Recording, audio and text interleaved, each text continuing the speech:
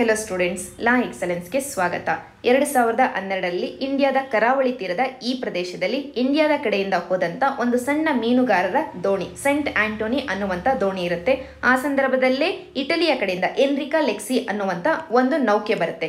ಈ ನೌಕೆಯಲ್ಲಿ ಇದ್ದಂಥ ಮರೈನರ್ಸು ಈ ದೋಣಿಯಲ್ಲಿದ್ದಂಥ ಮೀನುಗಾರರ ವಿರುದ್ಧವಾಗಿ ಶೂಟ್ ಮಾಡಲಿಕ್ಕೆ ಶುರು ಮಾಡ್ತಾರೆ, ಗುಂಡನ್ನ ಹಾರಿಸ್ತಾರೆ. ಇದರಿಂದ ಈ ದೋಣಿಯಲ್ಲಿದ್ದಂಥ 2 ಮೀನುಗಾರರು ಸಾವನ್ನ ಅಪ್ತಾರೆ. ಈಗ ಕ್ವೆಶನ್ ಏನು ಅಂತಂದ್ರೆ, ಇಂಡಿಯನ್ ವಾಟರ್ಸ್ ಅಲ್ಲಿ, ಇಂಡಿಯಾದ ಕೋಸ್ಟಲ್ ಏರಿಯಾದಲ್ಲಿ ಈ ಎನ್ರಿಕಾ ಲೆಕ್ಸಿ ಏನು ಮಾಡ್ತಾ ಇತ್ತು? ಬೇರೆ ದೇಶದಿಂದ ಬಂದಂತ ಈ ನೌಕೆ ಈ ರೀತಿಯಾಗಿ ನಮ್ಮ ದೇಶದ ಮೀನುಗಾರರ ವಿರುದ್ಧವಾಗಿ ಗುಂಡನ್ನ ಹಾರಿಸಬಹುದಾ? ಮೊದಲನೇ ಕ್ವೆಶನ್. ಎರಡನೇ ಕ್ವೆಶನ್, ಇಂಥ ಕೇಸಸ್ಗಳು ಆದಾಗ ಯಾವ ಕನ್ವೆನ್ಷನ್ ಅನ್ನು ನಾವು ಬಳಕೆ ಮಾಡ್ಕೊಳ್ಬಹುದು? United nation convention on law of C ಅನ್ನುವಂತ ಒಂದು ಕನ್ವೆನ್ಷನ್ ಇದೆ. ಪರ್ಮನೆಂಟ್ ಕೋರ್ಟ್ ಆಫ್ ಆರ್ಬಿಟ್ರೇಷನ್ ಅನ್ನುವಂತ ಒಂದು ಆರ್ಬಿಟ್ರೇಷನ್ ಕೋರ್ಟ್ ಇದೆ. ಈ ಕೋರ್ಟಿಗೆ ಈ ಕೇಸ್ ಹೋಗುತ್ತೆ. ಈ ಕೋರ್ಟಿಗೆ ಯಾಕೆ ಹೋಗುತ್ತೆ ಮತ್ತು ಈ ಕೋರ್ಟ್ ಈಗ ಸದ್ಯಕ್ಕೆ ಕೊಟ್ಟಿರುವಂತ ವರ್ಡಿಕ್ಟ್ ಏನು? ಈ ವರ್ಡಿಕ್ಟ್ ಅನ್ನ ಇಂಡಿಯಾ ಅಕ್ಸೆಪ್ಟ್ ಮಾಡ್ಕೊಳ್ತೋ ಇಲ್ವೋ, ಅಥವಾ ಇಂಡಿಯಾದ ರೆಸ್ಪಾನ್ಸ್ ಏನು? ಇಷ್ಟನ್ನು ನಾವಿವತ್ತು ಡಿಸ್ಕಸ್ ಮಾಡೋಣ. ಎಕ್ಸಾಮ್ ಪರ್ಸ್ಪೆಕ್ಟಿವ್ ಅಲ್ಲಿ ಇಲ್ಲಿರುವಂತಹ ಕನ್ವೆನ್ಷನ್, ಇಲ್ಲಿರುವಂತಹ ಕೋರ್ಟ್, ಇಂಡಿಯಾದ ರೆಸ್ಪಾನ್ಸ್, ಇಷ್ಟು ನಮಗೆ ಇಂಪಾರ್ಟೆಂಟ್ ಆಗುತ್ತೆ. ಮತ್ತು ನೇರವಾದಂತಹ ಕ್ವೆಶನ್ ಅನ್ನ ಬೇಕಾದ್ರೂ ಕೇಳಬಹುದು UPSC ಪ್ರಿಲಿಮ್ಸ್ ಅಲ್ಲಿ. ಎನ್ರಿಕಾ ಲೆಕ್ಸಿ ಕೇಸ್ ಇದು ಯಾವ ಕನ್ವೆನ್ಷನ್ಗೆ ರಿಲೇಟೆಡ್ ಆಗಿ ಅಥವಾ ಯಾವ ವಿಷಯಕ್ಕೆ ರಿಲೇಟೆಡ್ ಆಗಿರುವಂತ ಟಾಪಿಕ್ ಆಗಿದೆ ಅಂತ. ಸೊ ಈ ಒಂದು ಸಂಚಿಕೆಯಲ್ಲಿ ನಾವು ಎನ್ರಿಕಾ ಲೆಕ್ಸಿ ಕೇಸ್ ಅನ್ನ ಇನ್ ಡೀಟೇಲ್ಡ್ ಆಗಿ ಅರ್ಥ ಮಾಡ್ಕೊಳ್ಳೋಣ. ಮೊದಲಿಗೆ ಎನ್ರಿಕಾ ಲೆಕ್ಸಿ ಕೇಸನ್ನು ಅರ್ಥ ಮಾಡ್ಕೊಳ್ಬೇಕು ಅಂತಂದ್ರೆ, ಒಂದು ದೇಶದ ಕರಾವಳಿ ತೀರವನ್ನ ಯಾವ ರೀತಿಯಾಗಿ ವಿಭಾಗ ಮಾಡಲಾಗುತ್ತೆ, ಆ ಕರಾವಳಿ ತೀರದ ವಿಷಯವಾಗಿ ಆ ದೇಶಕ್ಕೆ ಎಷ್ಟರ ಮಟ್ಟಿಗೆ ಪವರ್ ಇರುತ್ತೆ, ಇದನ್ನ ಅರ್ಥ ಮಾಡ್ಕೊಳ್ಬೇಕು. ಈ ರೀತಿಯಾಗಿ ಒಂದು ದೇಶದ ಕರಾವಳಿ ತೀರ ಮತ್ತು ಆ ದೇಶದ ಲ್ಯಾಂಡ್ ಏರಿಯಾದಿಂದ ಮುಂದಕ್ಕೆ ಇರುವಂತಹ ಸಮುದ್ರದ ಏರಿಯಾವನ್ನ ಡಿವೈಡ್ ಮಾಡ್ಲಿಕ್ಕೋಸ್ಕರ ನಮ್ಮಲ್ಲಿರುವಂತಹ ಒಂದು ಕನ್ವೆನ್ಷನ್ ಅಂತಂದ್ರೆ United Nations convention on law of C. ಅದರ ಹೆಸರೇ ಹೇಳ್ತಾ ಇದೆ, ಸಮುದ್ರಗಳ ವಿಷಯವಾಗಿ ಇರುವಂತಹ ಕಾನೂನು ಇದು ಅಂತ. 1982 ಅಲ್ಲಿ ತಂದಂತ ಒಂದು ಕನ್ವೆನ್ಷನ್ ಇದಾಗಿದೆ. ಇದು ಒಂದು ದೇಶದ ಕೋಸ್ಟಲ್ ಏರಿಯಾದಿಂದ ಸಮುದ್ರದ ಕಡೆಗೆ ಹೋಗ್ತಾ ಇರಬೇಕಾದ್ರೆ ಆ ಒಂದು ಏರಿಯಾವನ್ನ 5 ಝೋನ್ಗಳಾಗಿ ವಿಭಾಗ ಮಾಡುತ್ತೆ. ಆ 5 ಝೋನ್ಗಳಲ್ಲಿ ಆ ದೇಶದ ಪವರ್ ಎಷ್ಟರ ಮಟ್ಟಿಗೆ ಇದೆ, ಜುರಿಸ್ಟ್ರಿಕ್ಷನ್ ಎಷ್ಟರ ಮಟ್ಟಿಗೆ ಇದೆ ಅನ್ನೋದನ್ನ ಹೇಳುತ್ತೆ ಈ ಕನ್ವೆನ್ಷನ್. ಮೊದಲನೇ ಝೋನ್ ಬಂದು ಇಂಟರ್ನಲ್ ವಾಟರ್ಸ್. ಈಗ ಈ ಒಂದು ಚಿತ್ರದಲ್ಲಿ ನೀವು ಇಮ್ಯಾಜಿನ್ ಮಾಡ್ಕೊಳ್ಳಿ, ಇಲ್ಲಿಂದ ಇತ್ತ ಕಡೆಗೆ ಲ್ಯಾಂಡ್ ಇದೆ, ಇದೆಲ್ಲವೂ ಇಂಡಿಯಾ ಅಂತ ಅನ್ಕೊಳ್ಳೋಣ. ಈಗ ಇಂಡಿಯಾದ ಈ ಕರಾವಳಿ ತೀರದಿಂದ ಇತ್ತ ಕಡೆ ಹೋಗಿದ್ದೆ ಆದ್ರೆ ನಮಗೆ ವಾಟರ್ ಬಾಡಿ ಇದೆ. ಫಾರ್ ಎಕ್ಸಾಂಪಲ್ ಬಂಗಾಳ ಕೊಲ್ಲಿ ಇದೆ ಅಂತ ಅನ್ಕೊಳ್ಳೋಣ.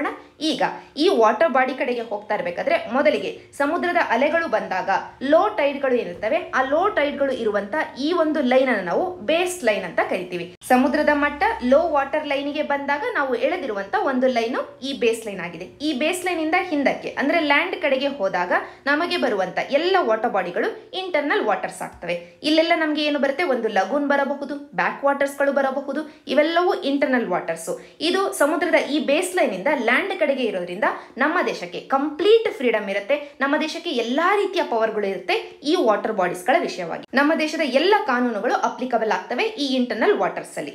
ನಂತರ ಈ ಒಂದು ಬೇಸ್ ಲೈನ್ ಇಂದ 12 ನಾಟಿಕಲ್ ಮೈಲ್ಸ್ ನಾವೇನಾದ್ರೂ ಹೋಗಿದ್ದೆ ಆದ್ರೆ ಮುಂದಕ್ಕೆ ಸಮುದ್ರದ ಕಡೆಗೆ, ಈ 12 ನಾಟಿಕಲ್ ಮೈಲ್ಸ್ ನವರೆಗೂ ನಾವು ಟೆರಿಟೋರಿಯಲ್ ಸಿ ಅಂತ ಕರೀತೀವಿ. ಇಲ್ಲಿ ನಾಟಿಕಲ್ ಮೈಲ್ಸ್ ಅಂತಂದ್ರೆ ನಾವು ಸಮುದ್ರದಲ್ಲಿ ಬಳಕೆ ಮಾಡುವಂತ ಒಂದು ಅಳತೆಗೋಲು. 1 ನಾಟಿಕಲ್ ಮೈಲ್ ಅಂತಂದ್ರೆ ಕಿಲೋಮೀಟರ್ಸ್ ಅಲ್ಲಿ ಹೇಳೋದಾದ್ರೆ ಅಪ್ರಾಕ್ಸಿಮೇಟ್ಲಿ 1.85 ಕಿಲೋಮೀಟರ್ ಆಗುತ್ತೆ. ಸೊ 12 ನಾಟಿಕಲ್ ಮೈಲ್ಸ್ ವರೆಗೂ ನಮಗೆ ಬೇಸ್ ಲೈನ್ ಇಂದ ಟೆರಿಟೋರಿಯಲ್ ಸಿ ಬರುತ್ತೆ. ಇಲ್ಲಿ ಇನ್ನೊಂದು ಕಾನ್ಸೆಪ್ಟ್ ಅಂತಂದ್ರೆ ಇಂಟರ್ನಲ್ ವಾಟರ್ಸ್ ಮತ್ತು ಟೆರಿಟೋರಿಯಲ್ ಸಿ, ಈ 12 ನಾಟಿಕಲ್ ಮೈಲ್ಸ್ ವರೆಗೂ ಏನಿದೆ ಇಲ್ಲಿಯವರೆಗೂ ಇರುವಂತ ಏರ್ ಸ್ಪೇಸ್ ಏನಿದೆ ಇದು ನ್ಯಾಷನಲ್ ಏರ್ ಸ್ಪೇಸ್ ಆಗುತ್ತೆ. ಅಂದ್ರೆ ನಮ್ಮ ದೇಶದ ಕಂಪ್ಲೀಟ್ ಜುರಿಸ್ಟ್ರಿಕ್ಷನ್ ಈ ಒಂದು ಏರ್ ಸ್ಪೇಸ್ ಅಲ್ಲಿ ಇರುತ್ತೆ. ಬೇರೆ ದೇಶಗಳು ಬಂದು ಈ ಏರ್ ಸ್ಪೇಸ್ ಅನ್ನ ನಮ್ಮ ಪರ್ಮಿಷನ್ ಇಲ್ಲದೆ ಆಕ್ಸೆಸ್ ಮಾಡ್ಲಿಕ್ಕೆ ಆಗೋದಿಲ್ಲ. ಜೊತೆಗೆ ಈ ಟೆರಿಟೋರಿಯಲ್ ಸಿಯ ವಿಷಯವಾಗಿ ಕೂಡ ನಮ್ಮ ದೇಶದ ಎಲ್ಲ ಕಾನೂನುಗಳು ಅಪ್ಲಿಕಬಲ್ ಆಗ್ತವೆ ಈ ಟೆರಿಟೋರಿಯಲ್ ಸಿಗೆ. ಆದರೆ ಈ ಟೆರಿಟೋರಿಯಲ್ ಸಿ ಅಲ್ಲಿ ಪ್ಯಾಸೇಜ್ ಆಫ್ ಇನೋಸೆನ್ಸ್ ಅನ್ನುವಂತ ಒಂದು ಕಾನ್ಸೆಪ್ಟ್ ಬರುತ್ತೆ. ಇನೋಸೆಂಟ್ ಪ್ಯಾಸೇಜ್ ಅಂತಂದ್ರೆ ನಮ್ಮ ದೇಶದ ಸೆಕ್ಯೂರಿಟಿಗೆ ಹಾನಿ ಮಾಡದೆ ಅಥವಾ ಯಾವುದೇ ಸ್ಪೈಯಿಂಗ್ ಕೆಲಸ, ಗೂಢಚಾರಿಕೆಯ ಕೆಲಸವನ್ನ ಮಾಡದೆ, ಯಾವುದೇ ಪಲ್ಯೂಷನ್ ಅನ್ನ ಮಾಡದೆ, ಯಾವುದೇ ಕಳ್ಳ ಸಾಗಾಣಿಕೆಯನ್ನ ಮಾಡದೆ, ಈ ರೀತಿಯಾಗಿ ಕ್ರೈಮ್ ಗಳನ್ನ ಮಾಡದೆ ಯಾರಾದ್ರೂ ಇಲ್ಲಿಂದ ನಮ್ಮ ಪರ್ಮಿಷನ್ ಅನ್ನ ತೆಗೆದುಕೊಂಡು ಪಾಸ್ ಮಾಡಿದ್ದೆ ಆದ್ರೆ ಅವರನ್ನ ನಾವು ಅಪರಾಧಿಗಳು ಅಂತ ಹೇಳೋದಿಲ್ಲ. ಅಂದರೆ ಟೆರಿಟೋರಿಯಲ್ ಸಿ ಅಲ್ಲಿ ಇನೋಸೆಂಟ್ ಪ್ಯಾಸೇಜ್ ಅನ್ನುವಂತ ಒಂದು ಕಾನ್ಸೆಪ್ಟ್ ಅಪ್ಲಿಕಬಲ್ ಆಗುತ್ತೆ, ಆದರೆ ಇಂಟರ್ನಲ್ ವಾಟರ್ಸ್ ಅಲ್ಲಿ ಅಪ್ಲಿಕಬಲ್ ಆಗೋದಿಲ್ಲ. ನಂತರ ಈ 12 ನಾಟಿಕಲ್ ಮೈಲ್ಸ್ ಇಂದ ಟೆರಿಟೋರಿಯಲ್ ಸಿ ಇಂದ ಇನ್ನೂ ಮುಂದಕ್ಕೆ ಇನ್ನೂ 12 ನಾಟಿಕಲ್ ಮೈಲ್ಸ್ ಹೋಗಿದೆ ಆದ್ರೆ ಈ ಝೋನ್ ಅನ್ನು ನಾವು ಕಂಟಿಗ್ಯೂಸ್ ಝೋನ್ ಅಂತ ಕರಿತೀವಿ.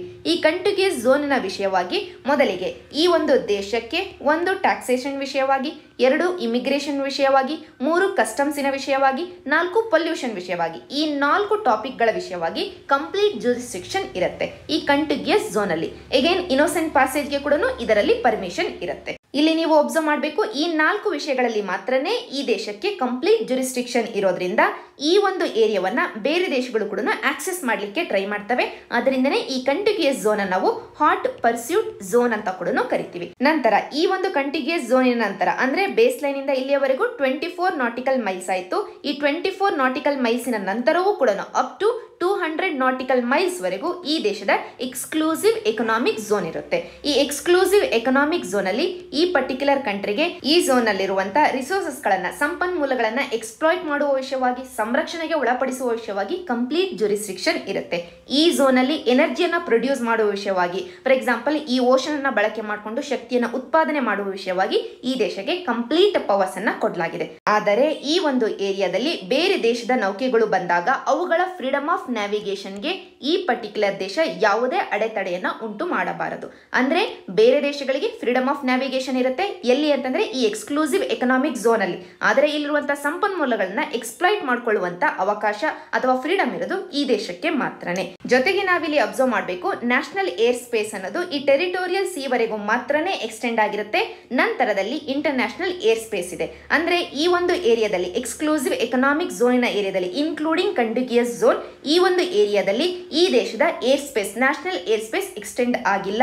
ಈ ಏರಿಯಾದಲ್ಲಿ ಸಮುದ್ರದ ಸರ್ಫೇಸ್ ಮತ್ತು ಸಮುದ್ರದ ಫ್ಲೋರ್ ಏರಿಯಾ ಏನಿದೆ ಈ ಏರಿಯಾ ಮಾತ್ರನೇ ಈ ದೇಶಕ್ಕೆ ಬಿಲಾಂಗ್ ಆಗಿರುತ್ತೆ.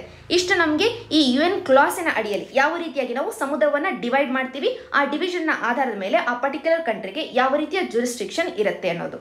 ಈಗ ಈ ಒಂದು ಕನ್ವೆನ್ಷನ್ ಅಡಿಯಲ್ಲಿ 3 ಬಾಡೀಸ್ ಗಳನ್ನು ನಾವು ಎಸ್ಟಾಬ್ಲಿಷ್ ಮಾಡ್ತೀವಿ. ವೆರಿ ಇಂಪಾರ್ಟೆಂಟ್ ಪ್ರಿಲಿಮ್ಸ್ ಪರ್ಸ್ಪೆಕ್ಟಿವ್ ಅಲ್ಲಿ. ಮೊದಲಿಗೆ inter national tribunal for law of C, ಎರಡನೆಯದು ಇಂಟರ್ನ್ಯಾಷನಲ್ ಸೀ ಬೆಡ್ ಅಥಾರಿಟಿ, ಮೂರನೆಯದು the commission on limits of continental shelf. ಈಗ ಸದ್ಯಕ್ಕೆ ನಮಗೆ ಡಿಸ್ಕಷನ್ಗೆ ಬೇಕಾಗಿರೋದು international tribunal for law of C. ಈ ಒಂದು ಇಂಟರ್ನ್ಯಾಷನಲ್ ಟ್ರಿಬ್ಯುನಲ್ಗೆ ಈಗ ಸದ್ಯಕ್ಕೆ ಎನ್ರಿಕಾ ಲೆಕ್ಸಿ ಕೇಸ್ ಹೋಗಿರೋದು. ಆದರೆ ಈ ಕನ್ವೆನ್ಷನ್ ಹೇಳುತ್ತೆ ಕೇಸಸ್ ಗಳನ್ನ, ಡಿಸ್ಪ್ಯೂಟ್ಸ್ ಗಳನ್ನ ಕೇವಲ ಈ ಟ್ರಿಬ್ಯುನಲ್ಗೆ ಮಾತ್ರನೇ ಅಲ್ಲ, ಪರ್ಮನೆಂಟ್ ಕೋರ್ಟ್ ಆಫ್ ಆರ್ಬಿಟ್ರೇಷನ್ಗೆ ಕೂಡ ತೆಗೆದುಕೊಂಡು ಹೋಗಬಹುದು ಅಂತ. ಆದ್ದರಿಂದ ಇಟಲಿ ದೇಶ ಈ ಕೇಸನ್ನ, ಎನ್ರಿಕಾ ಲೆಕ್ಸಿ ಕೇಸನ್ನ ಪರ್ಮನೆಂಟ್ ಕೋರ್ಟ್ ಆಫ್ ಆರ್ಬಿಟ್ರೇಷನ್ಗೆ ತೆಗೆದುಕೊಂಡು ಹೋಗುತ್ತೆ. ಈ ಪರ್ಮನೆಂಟ್ ಕೋರ್ಟ್ ಆಫ್ ಆರ್ಬಿಟ್ರೇಷನ್ ಅನ್ನೋದು ಯುನೈಟೆಡ್ ನೇಷನ್ಸ್ನ ಅಡಿಯಲ್ಲಿರುವಂತಹ ಕೋರ್ಟ್ ಅಲ್ಲ.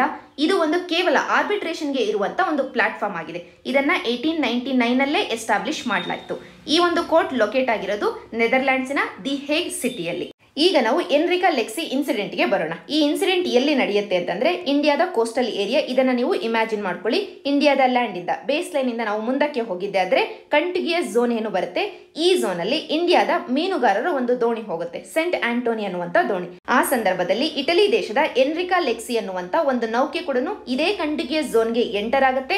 ನಮ್ಮ ದೇಶದ ಮೀನುಗಾರರ ದೋಣಿಯಲ್ಲಿರುವಂತ ಮೀನುಗಾರರ ವಿರುದ್ಧವಾಗಿ ಗುಂಡನ್ನ ಹಾರಿಸ್ತಾರೆ, ಇಬ್ಬರು ಮೃತಪಡ್ತಾರೆ. ಈಗ ನೆಕ್ಸ್ಟ್ ಕ್ವೆಶನ್ ಅಂತಂದ್ರೆ, ಇಟಲಿ ದೇಶದ ಈ ಎನ್ರಿಕಾ ಲೆಕ್ಸಿ ನೌಕೆ ಇಂಡಿಯಾದ ಕಂಟಿಗ್ಯೂಯಸ್ ಝೋನ್ಗೆ ಯಾಕೆ ಬಂತು? ಇಂಡಿಯಾದ ಕೋಸ್ಟಲ್ ವಾಟರ್ಸ್ಗೆ ಈ ನೌಕೆ ಬರ್ಲಿಕ್ಕೆ ಕಾರಣ ಏನು? ಇದನ್ನ ಅರ್ಥ ಮಾಡ್ಕೊಳ್ಬೇಕು ಅಂತಂದ್ರೆ ಪೈರಸಿಯನ್ನ ಅರ್ಥ ಮಾಡ್ಕೊಳ್ಬೇಕು. ಇಂಡಿಯನ್ ಓಷನ್ ಅಲ್ಲಿ, ಅದರಲ್ಲೂ ಅರೇಬಿಯನ್ ಸಿ ಏರಿಯಾದಲ್ಲಿ 2008ರಿಂದ 2012ರವರೆಗೂ ಪೈರಸಿ ಅನ್ನೋದು ಪೀಕ್ ಅಲ್ಲಿ ಇದ್ದಂತ ಡ್ಯೂರೇಷನ್ ಇದಾಗಿತ್ತು. ಅದರಲ್ಲೂ ಸೊಮಾಲಿಯಾ ದೇಶದ ಈ ಕೋಸ್ಟಲ್ ವಾಟರ್ಸ್ ಗಳಲ್ಲಿ, ಹಾರ್ನ್ ಆಫ್ ಆಫ್ರಿಕಾದ ಈ ಏರಿಯಾದಲ್ಲಿ, ಗಲ್ಫ್ ಆಫ್ ಏಡನ್ ನ ಈ ಒಂದು ಏರಿಯಾದಲ್ಲಿ ಪೈರಸಿ ಕೇಸಸ್ಗಳು ತುಂಬಾ ಜಾಸ್ತಿ ಇದ್ವು. ಆ ಕಾರಣದಿಂದಾಗಿ, ಪೈರಸಿ ಜಾಸ್ತಿ ಇದ್ದ ಕಾರಣದಿಂದಾಗಿ ಈ ಒಂದು ಏರಿಯಾದಲ್ಲಿ ವ್ಯವಹಾರವನ್ನು ನಡೆಸ್ತಾ ಇರುವಂತಹ ಹಡಗುಗಳಿಗೆ ಕಾಸ್ಟ್ ಜಾಸ್ತಿ ಆಗ್ತಾ ಇತ್ತು. ಯಾಕೆಂತಂದ್ರೆ ಪೈರಸಿ ಜಾಸ್ತಿ ನಡೀತಾ ಇದೆ ಅಂತಂದ್ರೆ ರಿಸ್ಕ್ ಜಾಸ್ತಿ ಇದೆ ಅಂತಂದ್ರೆ ಈ ಹಡಗುಗಳು ಪೇ ಮಾಡ್ತಾ ಇದ್ದಂತ ಇನ್ಶೂರೆನ್ಸ್ ಏನಿತ್ತು, ಇನ್ಶೂರೆನ್ಸ್ ಕಾಸ್ಟ್ ಜಾಸ್ತಿ, ರಿಸ್ಕ್ ಜಾಸ್ತಿ ಇದೆ ಅಂತಂದ್ರೆ ನಷ್ಟ ಕೂಡ ಜಾಸ್ತಿ. ಆದ್ರಿಂದ ಇಲ್ಲಿ ವಾಣಿಜ್ಯ ವ್ಯಾಪಾರ ಮಾಡೋದು ಸಾಕಷ್ಟು ಕಷ್ಟ ಆಗಿತ್ತು. ಆ ಸಂದರ್ಭದಲ್ಲಿ ಈ ಪೈರಸಿಯನ್ನ ಫೈಟ್ ಮಾಡ್ಲಿಕ್ಕೋಸ್ಕರ ಪ್ರಪಂಚದ ಮೇಜರ್ ಪವರ್ಸ್ ಗಳು ಇನ್ಕ್ಲೂಡಿಂಗ್ USA, ಇಟಲಿ, UK ಇಂತ ಎಲ್ಲಾ ದೇಶಗಳು ತಮ್ಮ ಕಡೆಯಿಂದ ಫೋರ್ಸಸ್ ಅನ್ನ ಡೆಪ್ಲಾಯ್ ಮಾಡ್ಲಿಕ್ಕೆ ಶುರು ಮಾಡ್ತವೆ. ಜೊತೆಗೆ very importantly international maritime organisation ಇದೇನು ಮಾಡುತ್ತೆ ಅಂತಂದ್ರೆ ಪೈರಸಿಯನ್ನ ತೆಗೆದುಕೊಂಡು ಪೈರಸಿಯ ವಿಷಯವಾಗಿರುವಂತಹ ಹೈ ರಿಸ್ಕ್ ಏರಿಯಾ ಅನ್ನುವಂತ ಒಂದು ಲೈನ್ ಅನ್ನ 65 ಡಿಗ್ರಿ ಈಸ್ಟ್ ವರೆಗೂ ಡ್ರಾ ಮಾಡಿತ್ತು ಈ ಇಂಟರ್ನ್ಯಾಷನಲ್ ಮ್ಯಾರಿಟೈಮ್ ಆರ್ಗನೈಸೇಷನ್. ಆದರೆ ಪೈರಸಿ ಕೇಸಸ್ಗಳು ಜಾಸ್ತಿ ಆದದ್ದರಿಂದ 2011-12ರ ಸಂದರ್ಭದಲ್ಲಿ ಈ ಒಂದು ಏರಿಯಾವನ್ನ, ಹೈ ರಿಸ್ಕ್ ಏರಿಯಾವನ್ನ ಇನ್ನೂ ಎಕ್ಸ್ಟೆಂಡ್ ಮಾಡಿ 75 ಡಿಗ್ರಿ ಈಸ್ಟ್ ತನಕ ತರಲಾಯಿತು. ಸೊ ಈಗ ಈ 75 ಡಿಗ್ರಿ ಈಸ್ಟ್ ಲ್ಯಾಟಿಟ್ಯೂಡ್ ಅನ್ನೋದು ಇಂಡಿಯನ್ ಕೋಸ್ಟಲ್ ವಾಟರ್ಸ್ ತನಕ ಬಂತು. ಇದರಿಂದ ಈಗಾಗಲೇ ಮೇಜರ್ ಪವರ್ಸ್ ಗಳು ಇನ್ಕ್ಲೂಡಿಂಗ್ ಇಟಲಿ ಅಂತ ನಾವು ನೋಡಿದ್ವಿ, ಎಲ್ಲ ಮೇಜರ್ ಪವರ್ಸ್ ಗಳ ಫೋರ್ಸಸ್ ಗಳು ಇಲ್ಲಿ ಇದ್ವು. ನೌಕೆಗೂ ಪೈರಸಿಯನ್ನ ಫೈಟ್ ಮಾಡ್ಲಿಕ್ಕೋಸ್ಕರ ಈಗ ಈ ಐ ರಿಸ್ಕ್ ಏರಿಯಾ ಅನ್ನೋದು ಇಂಡಿಯನ್ ವಾಟರ್ಸ್ ತನಕ ಬಂತು ಅಂತಂದ್ರೆ ಇಲ್ಲಿಯವರೆಗೂ ಈ ಒಂದು ನೌಕೆಗಳು ಪ್ಯಾಟ್ರೋಲಿಂಗ್ ಮಾಡ್ಲಿಕ್ಕೆ ಬರ್ತವೆ, ಅಂದ್ರೆ ಪೈರಸಿಯನ್ನ ಕಂಟ್ರೋಲ್ ಮಾಡ್ಲಿಕ್ಕೆ ಬರ್ತವೆ. ಇದರ ಅರ್ಥ ಏನು? ಇಲ್ಲಿಯವರೆಗೂ high risk area 65 degree East ವರೆಗೂ ಇದ್ದದ್ದರಿಂದ ಇಲ್ಲಿಯವರೆಗೂ ಈ ಒಂದು 65 ಡಿಗ್ರಿ ಈಸ್ಟ್ ಲ್ಯಾಟಿಟ್ಯೂಡಿನವರೆಗೂ ಮೇಜರ್ ಪವರ್ಸ್ಗಳು ಫೋರ್ಸಸ್ ಅನ್ನ ಡಿಪ್ಲಾಯ್ ಮಾಡಿದ್ವು. ಆದರೆ ನಂತರ ಈ ಒಂದು ಹೈ ರಿಸ್ಕ್ ಏರಿಯಾ ಅನ್ನೋದು ಇಂಡಿಯನ್ ಕೋಸ್ಟಲ್ ವಾಟರ್ಸ್ ತನಕ 75 ಡಿಗ್ರಿ ಈಸ್ಟ್ ವರೆಗೂ IMO ಇಂಟರ್ನ್ಯಾಷನಲ್ ಮ್ಯಾರಿಟೈಮ್ ಆರ್ಗನೈಸೇಷನ್ ಈ ಹೈ ರಿಸ್ಕ್ ಏರಿಯಾವನ್ನ ಎಕ್ಸ್ಟೆಂಡ್ ಮಾಡಿದ ಕಾರಣದಿಂದಾಗಿ ಇಲ್ಲಿಯವರೆಗೂ ಈ ನೌಕೆಗಳು ಬರಲಿಕ್ಕೆ ಶುರು ಮಾಡಿದ್ವು. ಇದೆಲ್ಲದರಿಂದ ಒಂದು ಪಾಯಿಂಟ್ ನಮಗೆ ಅರ್ಥ ಆಗುತ್ತೆ, 2011-12ನೇ ಸಾಲಿನಲ್ಲಿ ಬೇರೆ ದೇಶಗಳ ಮೇಜರ್ ಪವರ್ಸ್ ಗಳ ನೌಕೆಗಳು ಇಂಡಿಯನ್ ಕೋಸ್ಟಲ್ ವಾಟರ್ಸ್ ಕಡೆಗೆ ಯಾತಕ್ಕೋಸ್ಕರ ಬಂದ್ವು ಅಂತ. ಯಾತಕ್ಕೋಸ್ಕರ ಅಂತಂದ್ರೆ ಪೈರಸಿಯನ್ನ ಫೈಟ್ ಮಾಡ್ಲಿಕ್ಕೋಸ್ಕರ ಬಂದ್ವು. ಅದರಲ್ಲೂ ಯಾಕೆ ಪೈರಸಿಯನ್ನ ಫೈಟ್ ಮಾಡ್ಲಿಕ್ಕೆ ಇಂಡಿಯನ್ ಕೋಸ್ಟಲ್ ವಾಟರ್ಸ್ಗೆ ಬಂದ್ವು ಅಂತಂದ್ರೆ ಯಾಕೆಂತಂದ್ರೆ ಇಂಟರ್ನ್ಯಾಷನಲ್ ಮ್ಯಾರಿಟೈಮ್ ಆರ್ಗನೈಸೇಷನ್ ಈ ಪೈರಸಿಯ ವಿಷಯವಾಗಿರುವಂತ ಹೈ ರಿಸ್ಕ್ ಏರಿಯಾವನ್ನ ಈ 65 ಡಿಗ್ರಿ ಈಸ್ಟ್ ಲ್ಯಾಟಿಟ್ಯೂಡ್ ಇಂದ 75 ಡಿಗ್ರಿ ಈಸ್ಟ್ ಲ್ಯಾಟಿಟ್ಯೂಡ್ಗೆ ಎಕ್ಸ್ಟೆಂಡ್ ಮಾಡಿತ್ತು. ಅದಕ್ಕೋಸ್ಕರ ಇಲ್ಲಿಯವರೆಗೂ ಪೈರಸಿ ರಿಸ್ಕ್ ಜಾಸ್ತಿ ಇದೆ ಅಂತ ಹೇಳಿತ್ತು. ಅದಕ್ಕೋಸ್ಕರ ಆದ್ದರಿಂದನೇ ಇಟಲಿ ದೇಶದ ನೌಕೆಗಳು ಇಂಡಿಯನ್ ವಾಟರ್ಸ್ಗೆ ಎಂಟರ್ ಆಗ್ತವೆ. ಇಂಡಿಯನ್ ವಾಟರ್ಸ್ಗೆ ಎಂಟರ್ ಆದಾಗ ಅಚಾನಕ್ ಆಗಿ ನಡೆದಂತ ಒಂದು ಇನ್ಸಿಡೆಂಟೇ ಈ ಎನ್ರಿಕಾ ಲೆಕ್ಸಿ ಕೇಸ್ ಆಗಿದೆ. ಸೊ ಈಗ ನಮಗೆ ಗೊತ್ತಾಯ್ತು ಇಟಲಿ ದೇಶದ ಈ ಎನ್ರಿಕಾ ಲೆಕ್ಸಿ ನೌಕೆ ಯಾತಕ್ಕೋಸ್ಕರ ಇಂಡಿಯಾದ ಕಂಟಿಗ್ಯೂಸ್ ಝೋನ್ಗೆ ಎಂಟರ್ ಆಗಿತ್ತು ಅಂತ. ಯಾತಕ್ಕೋಸ್ಕರ ಅಂತಂದ್ರೆ ಪೈರಸಿ ಆಕ್ಟಿವಿಟೀಸ್ಗಳ ವಿರುದ್ಧವಾಗಿ ಫೈಟ್ ಮಾಡ್ಲಿಕ್ಕೋಸ್ಕರ ಎಂಟರ್ ಆಗಿತ್ತು. ಆದರೆ ಅದೇ ಸಂದರ್ಭದಲ್ಲಿ ನಮ್ಮ ಮೀನುಗಾರರ ದೋಣಿ ಕೂಡ ಇದೇ ಏರಿಯಾದಲ್ಲಿ ಇತ್ತು. ಸೆಂಟ್ ಆಂಟೋನಿ ಅನ್ನುವಂತ ಒಂದು ದೋಣಿ. ಈ ದೋಣಿಯನ್ನ ಈ ನೌಕೆಯಲ್ಲಿರುವಂತ ಮರೈನರ್ಸು ಪೈರೇಟ್ಸ್ಗಳ ಒಂದು ದೋಣಿ ಆಗಿರಬಹುದು ಅಂತ ಅನ್ಕೊಂಡು ಈ ದೋಣಿಯಲ್ಲಿರುವಂತ ಮೀನುಗಾರರ ವಿರುದ್ಧವಾಗಿ ಗುಂಡನ್ನ ಹಾರಿಸ್ತಾರೆ. ಇವರಿಬ್ಬರು ಸಾವನ್ನ ಅಪ್ತಾರೆ. ಸೊ ಅಚಾನಕ್ ಆಗಿ ನಡೆದಂತ ಒಂದು ಇನ್ಸಿಡೆಂಟ್ ಇದಾಗಿದೆ. ಆದರೆ ಇಂಡಿಯಾ ಹೇಳುತ್ತೆ ಈ ಇನ್ಸಿಡೆಂಟ್ ಆಗಿರೋದು ಕಂಟಿಗ್ಯೂಸ್ ಝೋನ್ ಅಲ್ಲಿ, ಅಂದ್ರೆ ಇಂಡಿಯಾದ ಕಂಟಿಗ್ಯೂಸ್ ಝೋನ್ ಅಲ್ಲಿ ಆಗಿದೆ. ಆದ್ದರಿಂದ ಇಂಡಿಯಾಗೆ ಕಂಪ್ಲೀಟ್ ಜುರಿಸ್ಟ್ರಿಕ್ಷನ್ ಇದೆ, ಇದು ಇಂಡಿಯಾದ ವ್ಯಾಪ್ತಿಗೆ ಬರುತ್ತೆ. ಆದ್ದರಿಂದ ಈ ಕೇಸನ್ನು ನಾವು ಇಟಲಿಗೂ ಕೊಂಡೊಯ್ಯುವ ಹಾಗಿಲ್ಲ, ಅಥವಾ global ಕೋರ್ಟ್ಗಳು for example permanent court of arbitration ಇಂಥ ಕೋರ್ಟ್ಗೆ ಈ ಕೇಸನ್ನು ತೆಗೆದುಕೊಂಡು ಹೋಗುವ ಆಗಿಲ್ಲ. ಈ ಕೇಸಿನ ಮೇಲೆ ಕಂಪ್ಲೀಟ್ ಜುರಿಸ್ಟ್ರಿಕ್ಷನ್ ಇಂಡಿಯಾಕ್ಕೆ ಇದೆ. ಯಾಕೆಂತಂದ್ರೆ ಈ ಇನ್ಸಿಡೆಂಟ್ ಆಗಿರೋದು ಕಂಟಿಗ್ಯೂಸ್ ಝೋನ್ ಅಲ್ಲಿ. ಅದಕ್ಕೋಸ್ಕರ ಇದು ಮೊದಲನೇ ಪಾಯಿಂಟ್ ಇಂಡಿಯಾದ್ದು. ಎರಡನೇ ಪಾಯಿಂಟ್ ಅಂತಂದ್ರೆ ಇಂಡಿಯಾದ ಕಂಟಿಗ್ಯೂಸ್ ಝೋನ್ ಅಲ್ಲಿ ಬಂದು ಇವರು ಗುಂಡನ್ನ ಹಾರಿಸಿರೋದ್ರಿಂದ ಇಲ್ಲಿ ಇದ್ದಂತ ಮೀನುಗಾರರ ಫ್ರೀಡಮ್ ಆಫ್ ನ್ಯಾವಿಗೇಷನ್ ಅನ್ನುವಂತ ಒಂದು ಹಕ್ಕು ಉಲ್ಲಂಘನೆ ಆಗಿದೆ. ಆದ್ದರಿಂದ ಇವರು ಕಾಂಪೆನ್ಸೇಷನ್ ನ ಪೇ ಮಾಡಬೇಕು. ಒಂದು ಕಾಂಪೆನ್ಸೇಷನ್ ಯಾಕೆ ಅಂತಂದ್ರೆ ಇಲ್ಲಿ ಮೀನುಗಾರರ ಸಾವಾಗಿದೆ, ಎರಡನೇದು ಪ್ರಾಪರ್ಟಿ ಡ್ಯಾಮೇಜ್ ಆಗಿದೆ, ಮೂರನೇದು ಮಾರಲಿ ಸಾಕಷ್ಟು ಇಂಪ್ಯಾಕ್ಟ್ ಅನ್ನ ಹೊಂದಿದೆ ಈ ಇನ್ಸಿಡೆಂಟ್. ಆದ್ದರಿಂದ ಕಾಂಪೆನ್ಸೇಷನ್ ನ ಪೇ ಮಾಡಬೇಕು. ಸೊ ಎರಡು ಕನ್ಸರ್ನ್ಸ್ಗಳು ಇಂಡಿಯಾದ್ದು, ಒಂದು ಕಾಂಪೆನ್ಸೇಷನ್ ನ ವಿಷಯವಾಗಿ, ಎರಡನೇದು ತನ್ನ ಜುರಿಸ್ಟ್ರಿಕ್ಷನ್ ನ ವಿಷಯವಾಗಿ. ಆದರೆ ಇಟಲಿ ದೇಶ ಏನ್ ಹೇಳುತ್ತೆ ಅಂತಂದ್ರೆ ಈ ಇನ್ಸಿಡೆಂಟ್ ನಡೆದಿರೋದು ಇಂಟರ್ನ್ಯಾಷನಲ್ ವಾಟರ್ಸ್ ಅಲ್ಲಿ ಕಂಟಿಗ್ಯೂಸ್ ಝೋನ್ ಅಲ್ಲಿ ಅಲ್ಲ. ಆದ್ದರಿಂದ ಈ ಇನ್ಸಿಡೆಂಟ್ ಅನ್ನು ನಾವು, ಈ ಕೇಸ್ ಅನ್ನು ನಾವು ಗ್ಲೋಬಲ್ ಕೋರ್ಟ್ಗೆ ತೆಗೆದುಕೊಂಡು ಹೋಗಬೇಕು. ಅದರಲ್ಲೂ United nation convention on law of C ಈ ಒಂದು ಕನ್ವೆನ್ಷನ್ಗೆ ತೆಗೆದುಕೊಂಡು ಹೋಗಬೇಕು ಅಂತ ಇಟಲಿ ಹೇಳುತ್ತೆ. ಸೊ ಫೈನಲಿ ಈ ಕೇಸನ್ನ ಈ ಕನ್ವೆನ್ಷನ್ಗೆ ತೆಗೆದುಕೊಂಡು ಹೋಗ್ಲಾಯ್ತು. ಈ ಕನ್ವೆನ್ಷನ್ ಹೇಳುತ್ತೆ ಪರ್ಮನೆಂಟ್ ಕೋರ್ಟ್ ಆಫ್ ಆರ್ಬಿಟ್ರೇಷನ್ಗೆ ಕೂಡ ಡಿಸ್ಪ್ಯೂಟ್ಸ್ ಗಳನ್ನ ತೆಗೆದುಕೊಂಡು ಹೋಗಬಹುದು ಅಂತ. ಆದ್ದರಿಂದ ಈ ಎನ್ರಿಕಾ ಲೆಕ್ಸಿ ಕೇಸ್ PCAಗೆ ಹೋಗುತ್ತೆ. ಈಗ ಈ ಕೋರ್ಟ್ ತನ್ನ ಜಡ್ಜ್ಮೆಂಟ್ ಅನ್ನ ಕೊಟ್ಟಿದೆ. ಜಡ್ಜ್ಮೆಂಟ್ ಅಲ್ಲಿ ಏನಿದೆ ಅನ್ನೋದನ್ನ ನೋಡೋಣ. ಈ ಜಡ್ಜ್ಮೆಂಟ್ ಅಲ್ಲಿ ಒಂದಷ್ಟು ಇಂಡಿಯಾದ ಪರವಾಗಿ ಇದೆ, ಒಂದಷ್ಟು ಇಟಲಿಯ ಪರವಾಗಿ ಇದೆ. ಮೊದಲಿಗೆ ಇಂಡಿಯಾದ ಪರವಾಗಿ ಇರೋದು ಅಂತಂದ್ರೆ ಇಂಡಿಯಾ ಹೇಳುತ್ತೆ ತನ್ನ ಫ್ರೀಡಮ್ ಆಫ್ ನ್ಯಾವಿಗೇಷನ್ ವೈಲೇಟ್ ಆಗಿದೆ ಅಂತ, ಇದನ್ನ ಒಪ್ಕೊಳ್ಳುತ್ತೆ ಟ್ರಿಬ್ಯುನಲ್.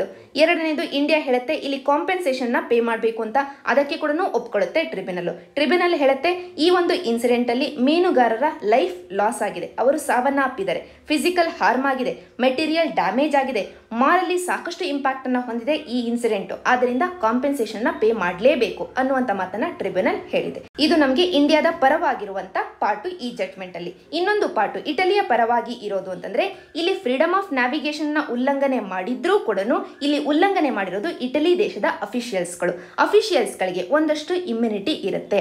ಆ ಇಮ್ಯುನಿಟಿಯನ್ನು ನಾವು ಕನ್ಸಿಡರೇಷನ್ಗೆ ತೆಗೆದುಕೊಂಡು ಈ ಅಫಿಷಿಯಲ್ಸ್ ಗಳನ್ನ ಇಂಡಿಯಾದ ಜುರಿಸ್ಟ್ರಿಕ್ಷನ್ಗೆ ಕೊಡುವುದರ ಬದಲಾಗಿ ಇಟಲಿಗೆ ಕೊಡಬೇಕು ಅನ್ನುವಂತ ಮಾತನ್ನ ಈ ಜಡ್ಜ್ಮೆಂಟ್ ಅಲ್ಲಿ ಹೇಳಲಾಗಿದೆ. ಅಂದ್ರೆ ಇಲ್ಲಿ ಫ್ರೀಡಮ್ ಆಫ್ ನ್ಯಾವಿಗೇಷನ್ ಉಲ್ಲಂಘನೆ ಆಗಿದೆ, ಆದರೆ ಉಲ್ಲಂಘನೆ ಮಾಡಿರೋರು ಅಫಿಷಿಯಲ್ಸ್ಗಳು ಆಗಿರುವ ಕಾರಣದಿಂದಾಗಿ, ಸ್ಟೇಟ್ ಅಫಿಷಿಯಲ್ಸ್ಗಳು ಆಗಿರುವ ಕಾರಣದಿಂದಾಗಿ ಅವರಿಗೆ ಇಮ್ಯುನಿಟಿಯನ್ನ ಕೊಡಲಾಗಿದೆ. ಆ ಇಮ್ಯುನಿಟಿಯನ್ನ ಬಳಕೆ ಮಾಡಿಕೊಂಡು ಈಗ ಈ ಕೇಸನ್ನ ಇಂಡಿಯಾಕ್ಕೆ ಟ್ರಾನ್ಸ್ಫರ್ ಮಾಡುವುದರ ಬದಲಾಗಿ ಇಟಲಿಗೆ ಟ್ರಾನ್ಸ್ಫರ್ ಮಾಡಬೇಕು, ಇಟಲಿಯಲ್ಲಿರುವಂತಹ ಕೋರ್ಟ್ಗಳೇ ಈ ಕೇಸನ್ನ ಟ್ರೈ ಮಾಡಬೇಕು ಅಂತ ಜಡ್ಜ್ಮೆಂಟ್ ಅಲ್ಲಿ ಹೇಳಲಾಗಿದೆ. ಇದು ಇಂಡಿಯಾಕ್ಕೆ ಆಗಿರುವಂತಹ ಸೋಲು. ಎರಡನೇ ಪಾಯಿಂಟ್, ಎಲ್ಲದಕ್ಕಿಂತ ಮುಂಚೆ ಇಂಡಿಯಾ ಏನ್ ಹೇಳಿತ್ತು ಅಂತಂದ್ರೆ ಈ ಇನ್ಸಿಡೆಂಟ್ ಆಗಿರೋದು ಇಂಡಿಯನ್ ವಾಟರ್ಸ್ ಗಳಲ್ಲಿ, ಇಂಡಿಯಾದ ಕಂಟಿಗ್ಯೂಸ್ ಝೋನ್ ಅಲ್ಲಿ ಈ ಇನ್ಸಿಡೆಂಟ್ ಆಗಿರೋದ್ರಿಂದ ಈ ಕೇಸನ್ನ ಗ್ಲೋಬಲ್ ಕೋರ್ಟ್ಗೆ ಕೋರ್ಟಿಗೆ ತೆಗೆದುಕೊಂಡು ಹೋಗುವ ಆಗಿಲ್ಲ ಅಂತ ಇಂಡಿಯಾ ಹೇಳಿತ್ತು. ಆದರೆ ಇದನ್ನ ಕೂಡ ಈ ಜಡ್ಜ್ಮೆಂಟ್ ಅಲ್ಲಿ ತಳ್ಳಿ ಹಾಕಲಾಗಿದೆ. ಈ ಜಡ್ಜ್ಮೆಂಟ್ ಅಲ್ಲಿ ಟ್ರಿಬ್ಯುನಲ್ ಹೇಳಿರೋದು ಅಂತಂದ್ರೆ ಈ ಕೇಸಿನ ವಿಷಯವಾಗಿ ಪರ್ಮನೆಂಟ್ ಕೋರ್ಟ್ ಆಫ್ ಆರ್ಬಿಟ್ರೇಷನ್ ಗೆ ಈ ಒಂದು convention UN convention on law of C ನ ಅಡಿಯಲ್ಲಿ ಜುರಿಸ್ಟ್ರಿಕ್ಷನ್ ಇದೆ ಅಂತ. ಸೊ ಇಂಡಿಯಾಕ್ಕೆ ಎರಡು ಸೋಲುಗಳು. ಒಂದು, ಈ ಕೇಸನ್ನ ಗ್ಲೋಬಲ್ ಕೋರ್ಟಿಗೆ ತೆಗೆದುಕೊಂಡು ಹೋಗ್ಲಿಕ್ಕೆ ಜುರಿಸ್ಟ್ರಿಕ್ಷನ್ ಇದೆ ಅಂತ.